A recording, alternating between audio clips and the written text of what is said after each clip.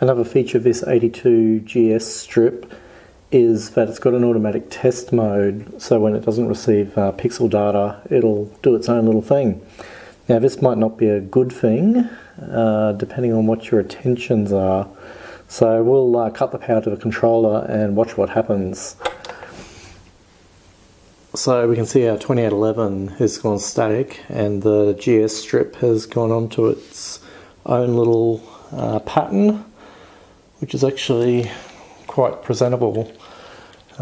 Maybe you could sell it to people with a static display. I do notice the first pixel goes a bit funny, so I don't know what's going on there, but the rest of them seem to behave themselves.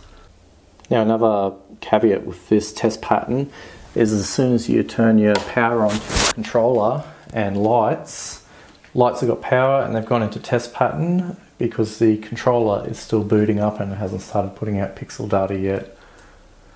And now we're back to normal.